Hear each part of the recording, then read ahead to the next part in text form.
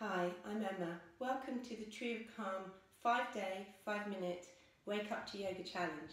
Today we will be stretching out the legs. So start sitting with your legs crossed. Take hold of your right leg and we're going to rock the hip joint. Loosen up the joints in preparation for our stretch. If you want to take this deeper, tuck the foot into your elbow and an arm around the knee, draw the leg into your chest.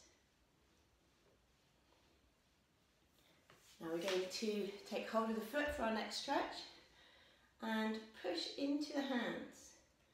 So you're lengthening and pushing away. Remember to work within your limit. So flexibility comes with practice, and it's important to listen to where your body is at today. Bringing the leg down, tucking the other foot into the thigh, reach across the body, so either take hold of the knee, the ankle or the foot, whatever is accessible for you today. Taking a deep breath, lengthen the spine, and as you exhale, fold forwards. Look at your toes to help you keep the spine as straight as you possibly can. And coming back, you need to take the other leg. So start with the foot, we'll go deeper, rocking out the hip.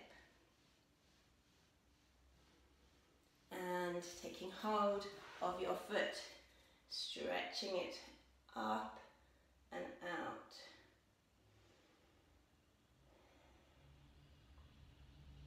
Let's bring that leg down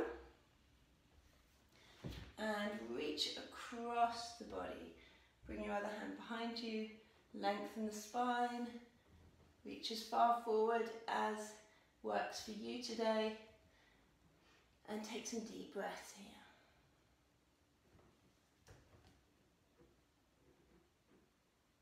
Coming back on an exhale, we're going to come into a downward dog now. So bring your hands to the mat, shoulder width apart, feet hip width apart. Walk your feet back, and we're going to reach one heel to the ground, bend the opposite leg and swap. So your heels don't need to reach the ground here. If they reach the mat too easily, take a step back. If you're finding this difficult, take a step forwards. You want to feel a really deep calf muscle stretch here. Next we're going to take the right leg up, point the toes, draw the knee in towards the chest and up. Exhale forwards, one more time. Inhale up, exhale forwards. We're going to drop that foot between the hands. If it needs a helping hand, just place it in between the hands. Line up your knee and your ankle joint. Very important to protect the knee here. Lengthen the back leg, looking forwards, sinking the hips a little. And then hop the back leg halfway forwards. Take hold of the back of the leg, lengthening. Sliding the hands down as far as they will go for you today. Always listening to your body and what it needs. Coming back to downward dog, walk it out. Let's straighten up the left leg. Draw it in. Inhale up, exhale forwards. Last time, inhale up, exhale, bring the foot between the hands. Lengthen the back leg, line up the knee and the ankle. Take some deep breaths, sinking the hips.